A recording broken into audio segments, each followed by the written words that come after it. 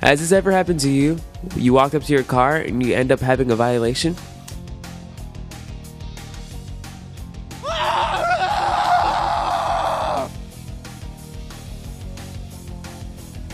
Student safety for number one.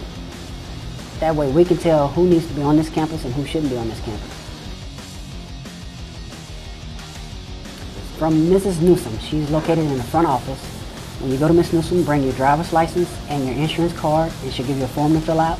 Fill out to her and she will give you a parking permit. Your parking permit is placed on the right-hand side of the vehicle at the lower right. Most definitely.